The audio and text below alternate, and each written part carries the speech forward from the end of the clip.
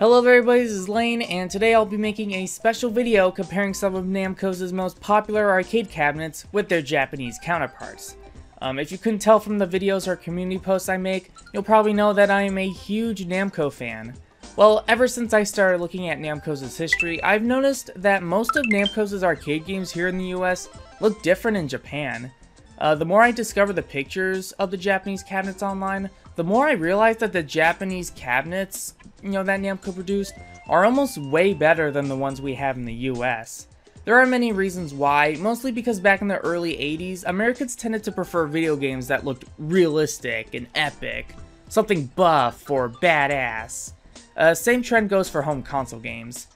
But what I'm going to be doing is showing off some of my favorite Namco games and comparing their Japanese releases to their more popular, more iconic US releases. Also, I just want to warn everybody that finding good images of these Japanese upright cabinets are very hard to find, but I have found some pictures and replica versions of these Japanese cabinets, as well as some of the parts from those cabinets, such as marquee, bezel, etc. So I'm going to be going over these games from worst to best, more specifically the worst looking Japanese cabinets to the more improved Japanese cabinets. How about let's start off with okay, it's not the worst in a negative way, but just in an okay way. We have Super Pac-Man, released by Namco in 1982, published by Bally Midway in North America. Unfortunately, I couldn't find any pictures with the side art, but I did at least find the cocktail version's control panel. The only things I found in the Japanese Super Pac-Man are the marquee and bezel. Let's start off with the marquee. It looks so much better than the US version, mainly because the characters and logo look better. Inky's design in the US cabinet mirrors the one from the US Pac-Man machine, while Pac-Man's design, while a huge step up from the original US Pac-Man cabinet, doesn't look as good as his Japanese counterpart. Not only does the Japanese marquee get the game's logo correct, but I also like the inclusion of Pinky and Clyde. As for the bezel, it's actually the same as the Japanese Pac-Man bezel, except the controls are changed to add the super speed button from the game. I honestly imagine that the stand-up Super Pac machines were retrofitted Pac-Mans that just swapped out the marquee and reused the bezel. And while I currently can't find any images of the side art, I kinda imagine that it was probably just the Japanese Pac-Man side art with the word super on it. I love the Japanese Pac-Man artwork, so I guess if it ain't broke, don't fix it. But I feel like the US cabinet just had a better color choice, and even the artwork tried to be a bit more original. So overall, the Japanese Super Pac-Man could have used more creativity, at least assuming that the cabinets were just retrofitted Pac-Mans. Next up, we have Mappy, released by Namco in 1983, published by Bally Midway in North America. Mappy is one of my favorite Namco games, and it's also probably one of my all-time favorite arcade games in general. It's not that the Japanese Mappy looks bad or anything, it's just missing some stuff. All the pictures of this cabinet that I could find don't have the side art, so I'm not sure if it ever came with side art or what it looks like. Though I'm gonna admit, I actually prefer the way the Japanese cabinet looks. One thing I like about Namco's cabinets from the early 80s is that they all looked consistent. They have the same white cabinet shape, and they're obvious to tell that they're quality games made by Namco. In fact, I think they chose the cabinets to be white so they could brighten up those dirty, dim-lighted arcades, and also make the games look more appealing to all ages. I never really liked the way the US cabinet looked, compared to Midway's other Namco releases. As much as I like the artwork on the marquee, it's way too big and looks pretty ugly. Give me the Japanese marquee any day. So in terms of the way the cabinet is constructed, the Japanese one wins, but I do prefer most of the artwork on the US cabinet. I know we don't have any good pictures of the Japanese bezel, but nothing about it screams Mappy to me.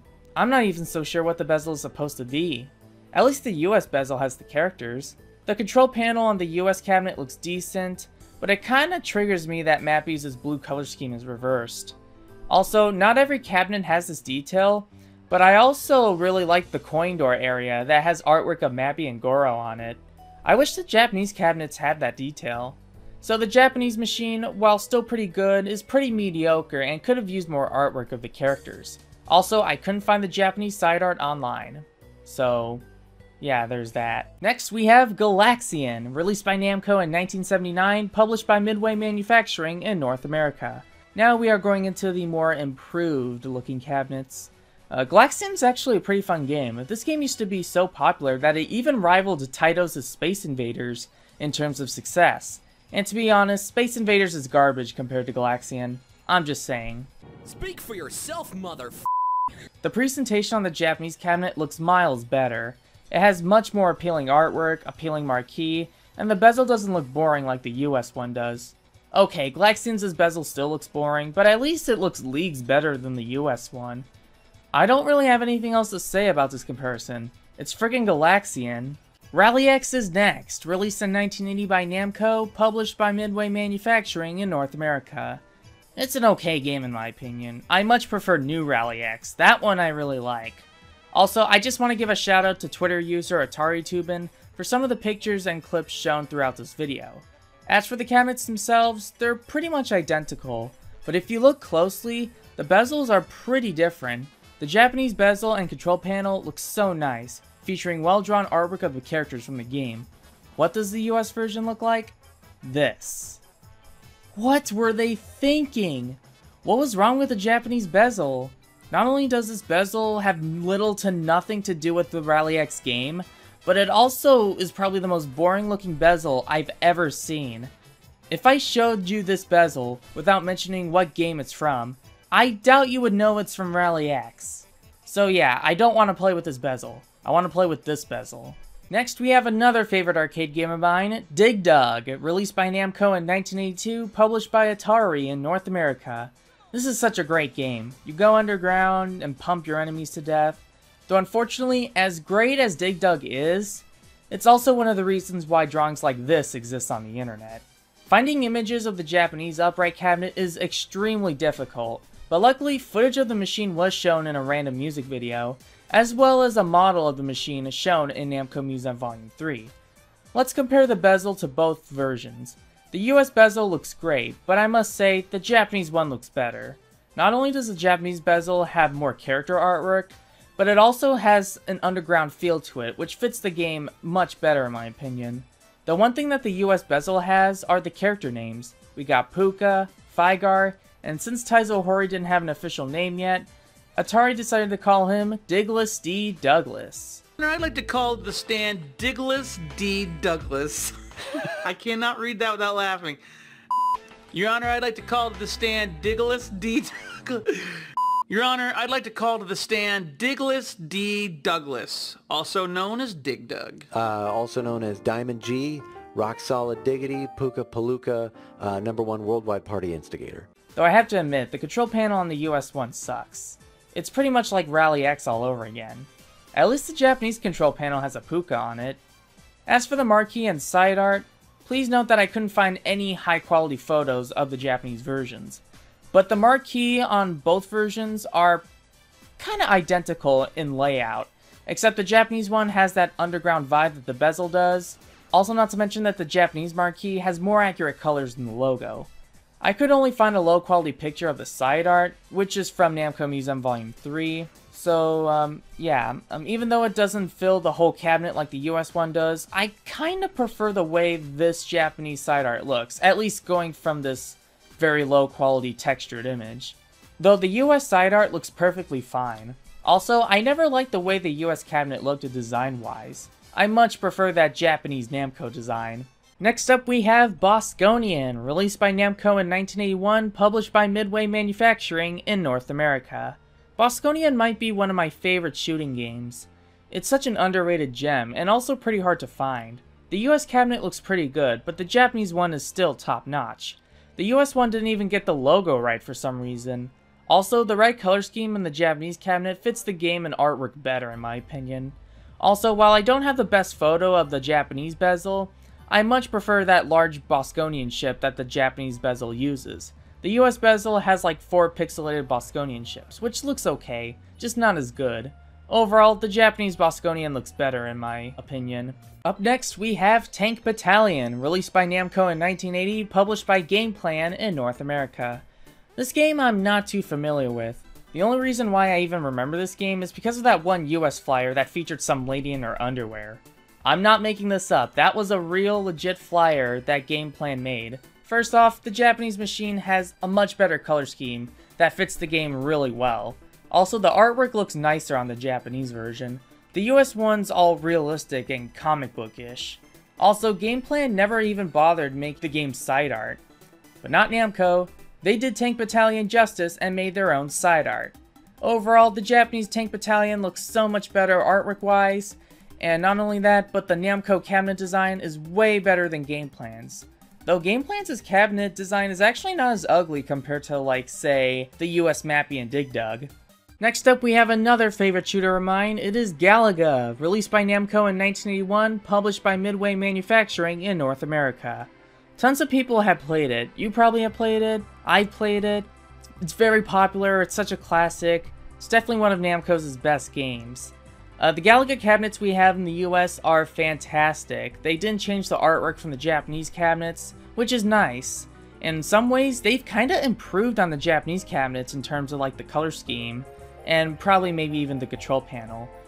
But I still prefer the way the Japanese artwork looks.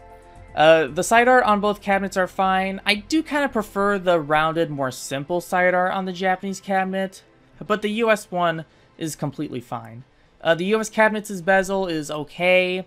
It actually has some original art that Midway created. It kind of looks decent, but man, that Japanese bezel looks so much cooler.